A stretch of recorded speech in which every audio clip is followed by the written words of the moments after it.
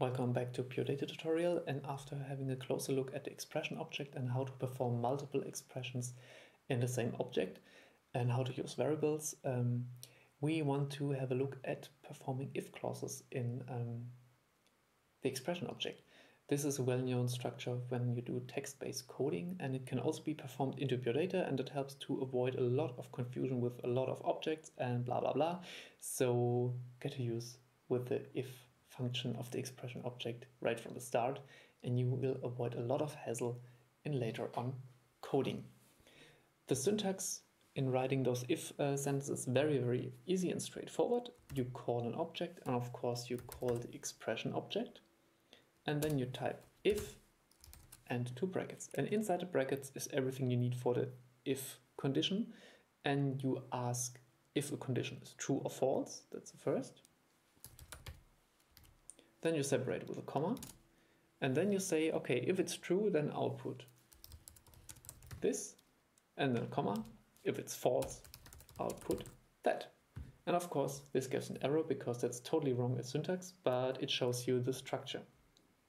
Expression space if, and then in brackets, first a condition, then output first, and then output the second. And now we start to look at some examples. Expression and if, and some brackets. And for example, we want to compare. If, let's say, the first input, $f1, it's a variable. If it's greater than, let's say, 10, then we will output the number 1, 2, 3.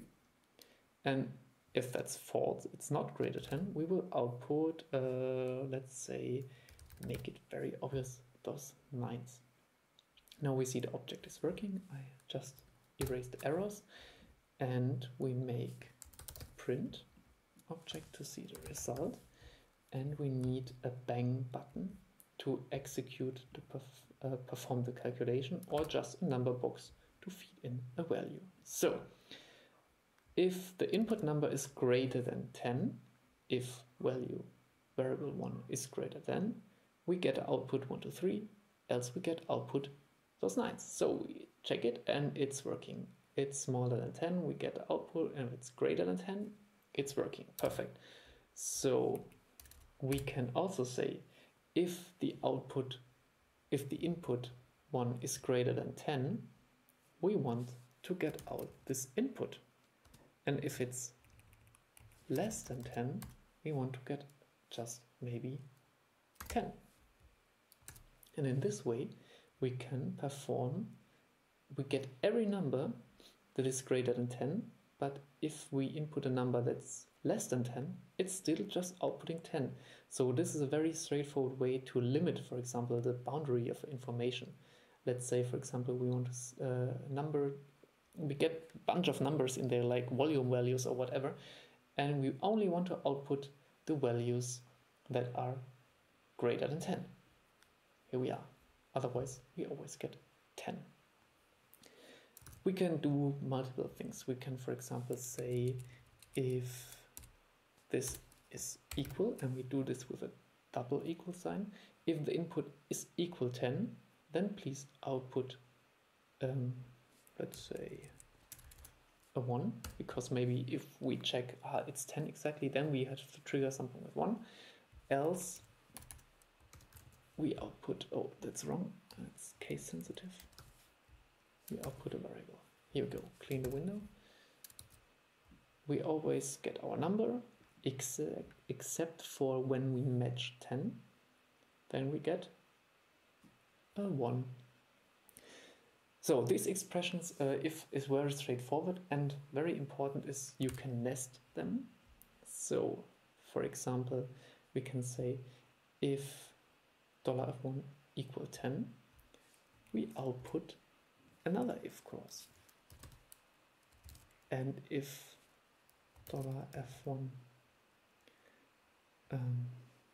is also greater than, let's say, 5, output 1, 2, 3, else 4, 5, 6, and it's fully working. That doesn't make any sense right now, actually, but you see what will happen. we go to 0, 1, 2, 3, 4, and 5, and 6, 7, 8, 9, and 10, we output, of course, yes, the 1, but it's also greater than 10, so we will output the 1, 2, 3 instead of the 4, 5, 4, 6. So this is just a silly example you see from the syntax. You can nest if clauses into if clauses, and I will just quickly show you some other syntax possibilities just to get into the use of this expression object in a bit more complex way. For example, you can just add semicolon the second equation, 1, 2, add 3. So all the time we execute this one, it's also executing the second calculation. You already know this. So we delete this and we can, for example, say if $f1, the input is greater than 10 and $f1 is smaller than 100, we output 1, instead we output 0. And I think I have to use only one end. No? I missed the bracket here. Sorry, and 2 ends. This is. Now we got it. Now we can check if the input is greater than 10 and the same input is still below 100, we get information 1, otherwise we get information 0 out of the equation. And we see it's working. We get a 1, 1, 1, 1, 1, 1, and as soon as we leave the boundary, we get a 0. So this is very nice to, for example, check out the amplitude values or something like upper and lower ranges.